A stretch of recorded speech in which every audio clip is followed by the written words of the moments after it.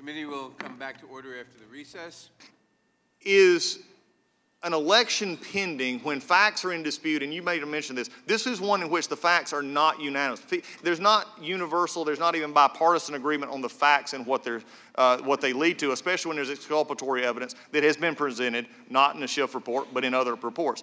Does that timing bother you from a historical perspective, not only in the past, but moving forward as well? Yeah, fast and narrow is not a good recipe for impeachments. That's the case with Johnson. Narrow was the case with Clinton. They tend not to survive. They tend to collapse in front of the Senate. Impeachments are like buildings. There's a ratio between your foundation and your height. And this is the highest structure you can build under the Constitution. You want to build an impeachment? You have to have a foundation broad enough to support it. This is the narrowest impeachment in history.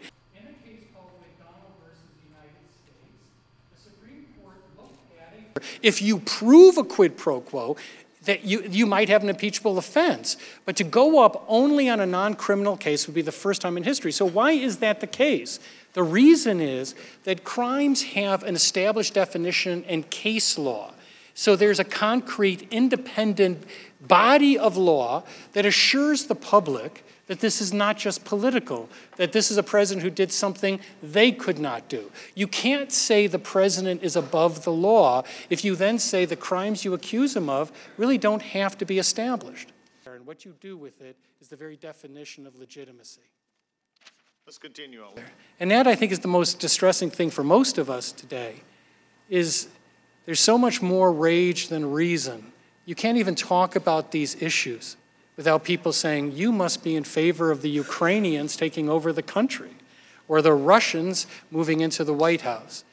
At some point, as a people, we have to have a serious discussion about the grounds to remove a duly elected president.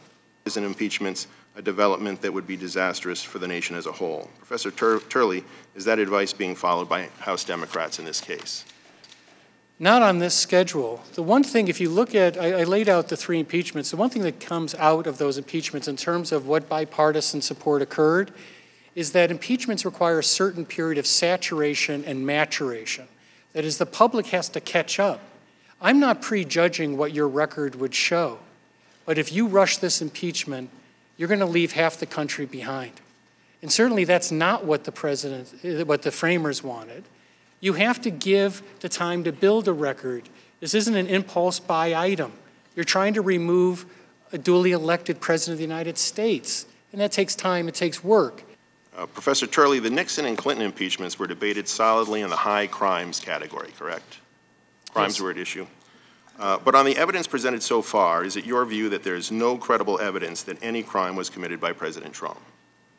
Yes, I've gone through all of the crimes mentioned. They do not meet any reasonable interpretation of those crimes, and I'm relying on express statements from the federal courts. I understand that the language in the statutes are often broad. That's not the controlling language. It's the language of the interpretation of federal courts. And I think that all of those decisions stand mightily in the way of these theories. And if you can't make out those crimes, then don't call it that crime. If it doesn't matter, then what's the point? Call it treason. Call it endangered species violations if none of this matters. But there are no words in the 4 corners of the transcript of President Trump's call that show a request for false information, are there? No, and that's one of the reasons why, if you want to establish the opposing view, you have to investigate this further. Professor Turley, would you agree that the evidence compiled to date by House Democrats during these current impeachment proceedings fails to meet the standard of clear and convincing evidence? I do, by a considerable measure. Professor Turley, do you think that impeaching in this case would constitute impeaching with a partial or plausibly contested understanding of key facts? I think that that's clear because this is one of the thinnest records ever to go forward on impeachment. I mean, the Johnson record, once again, we can debate because that was the 4th attempt at an impeachment.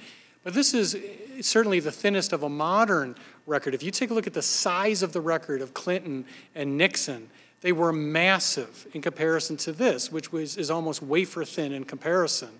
And it has left doubts, not just doubts in the minds of people supporting President Trump, doubts in the minds of people like myself, about what actually occurred. We often think that our times are unique. You know, this provision wasn't just written for times like, there's a difference between requesting investigations and a quid pro quo. You need to stick the landing on the quid pro quo. You need to get the evidence to support it. It might be out there, I don't know, but it's not in this record. I agree with my colleagues, we've all read the record, and I just come to a different conclusion. I don't see proof of a quid pro quo, no matter what my presumptions, assumptions, or bias might be. In terms of Hastings, but even in England, it was a robust adversarial process.